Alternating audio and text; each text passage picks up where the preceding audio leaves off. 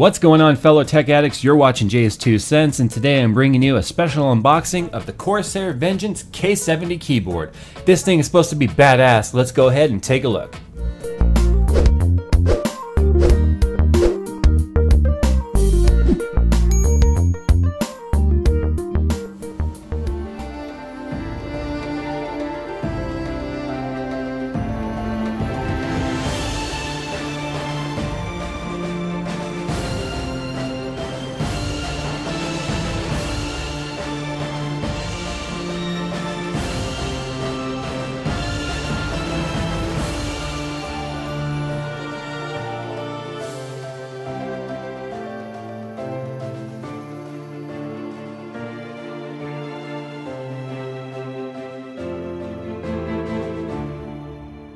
Okay, now that we've gotten a good look at the box, let's go ahead and dive inside and see exactly what comes inside the package.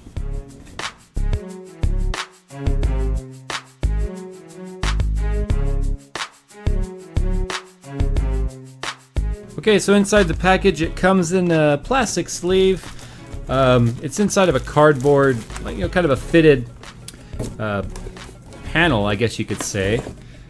You lift this up and you can see you've got your replaceable red keys, which I'm going to be putting these on just because the contrast looks really nice.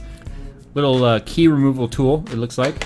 Of course, you got your quick start guide, warranty information against defects, and your warranty guide. It does come with a 2-year standard defect warranty, and the braiding on this is super thick. Holy cow. This is some thick wire right here. It comes with 2 USBs. This is to power the keyboard as well as a pass-through. This is a pass-through USB right here. So you don't have to have this one plugged in to make the keyboard work, but it's definitely recommended. But it's already there, so why not? The keyboard's pretty heavy. We'll get back to that. I want to take a look at what else is in the package here. Nothing else in the box. Just a lot of cardboard cut out, and this is your soft padded wrist guard for all those long nights of gaming or whatever else you do with your computer late at night. So it is nice and soft. It's kind of a leathery feeling. It does seem like it would actually. This is really nice. I really like this. I like that a lot. Okay, and inside the plastic here, let's go ahead and break this seal off. You have got your black mechanical keyboard.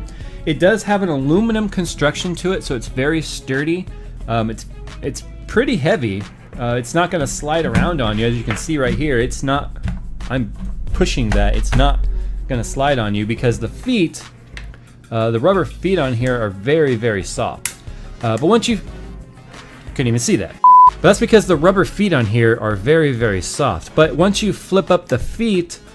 These are plastic. The feet are not rubber on the bottom, the pop-ups, so you might have it slide a little bit on you once you pop those up. The bottom of the keyboard is plastic, but the top is brushed aluminum. On the top of the keyboard here, you do have a program launch button. You have brightness control. You have a keyboard lock. This is a Windows lock. You know that Windows button right here? Sometimes you accidentally bump that when you're gaming and you bring up the start menu on Windows. It's extremely frustrating, it's extremely annoying, and you want to rage. If you push that button, it'll lock it so that you don't bump this. Over here you have your standard caps lock, or num lock, caps lock, and scroll lock. You have your mute switch right here, and then this is a scroll wheel here for volume up and volume down. You have stop, rewind, play, fast forward, or play, pause, and fast forward, so you do have some multimedia control. And this is featuring the cherry red switches. So if you've heard my Razer Black Widow Ultimate, which is right here that I'm currently using, it's very loud. If you listen to this, the switches on these are very loud. However, these are cherry blue switches. The cherry red switches, not nearly as loud. Cherry red, cherry blue. So you can see it's very noisy. So what we're gonna do now is we're gonna go ahead and throw on these red keys. This does have a red backlight, and it also has customizable backlighting onto this so you can turn on and off certain backlit keys. So we're gonna go ahead and set that up. We'll come back and we'll continue the video from that point. Okay, so as you can see here, I've already switched the WASD keys and the 1 through 6 with the red keys.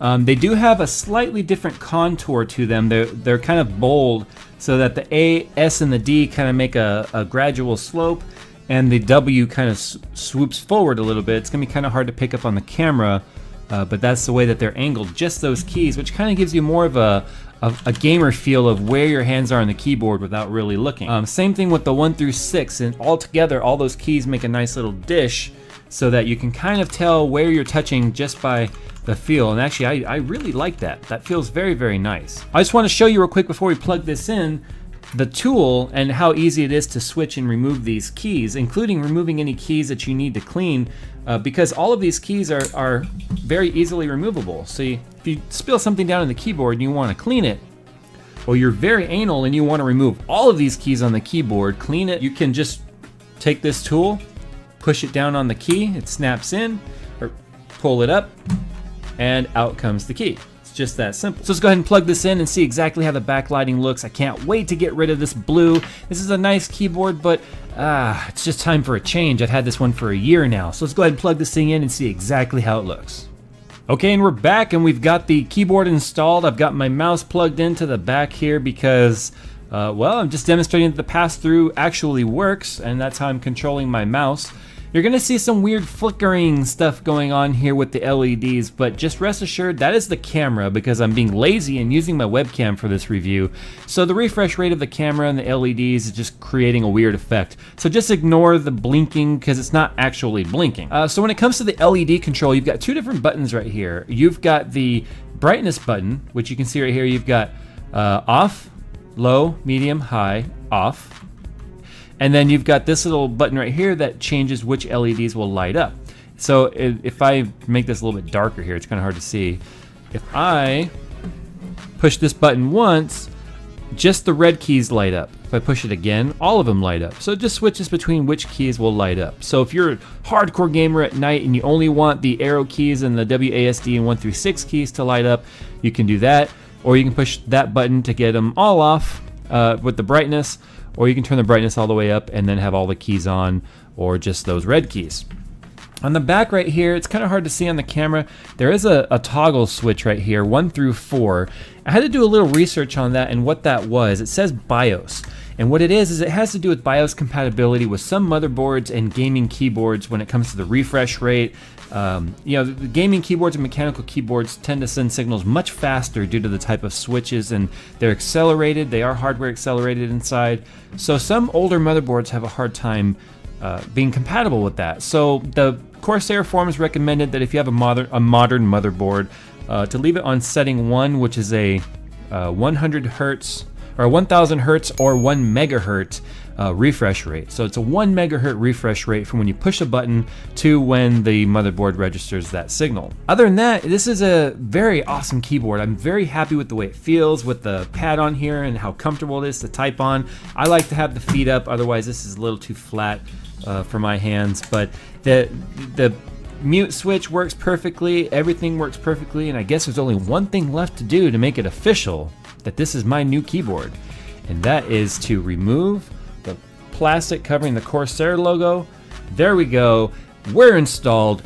JayzTwoCents is now rocking the Corsair Vengeance K70. Oh my god, I almost forgot what I got. The K70 keyboard. And now I guess the only thing left to do is to get rid of this old MX518, which has served me for so long and done such a good job at elevating my game, which is why I also picked up a Logitech G700S. It is a gaming wireless keyboard, mouse. It is a gaming wireless mouse. And I decided I'm gonna give it a shot. I've been against wireless mice because of the delay, but I did a lot of research on this mouse before buying it because I didn't want there to be any input lag. I'm gonna do a unboxing review of the G700S Logitech wireless rechargeable gaming mouse right here on JayzTwoCents. As always, do that normal stuff. Subscribe, like, favorite, follow me on Twitter, like the Facebook page. I just gave away a Steam copy of BioShock Infinite on Twitter as a 1,000 subscriber or 1,000 follower thank you. And my next giveaway is going to be on Facebook at 500 likes. So make sure you go down into the description, find the Facebook link, click it, like it, and I'll see you in my next video. And with that, we're gone.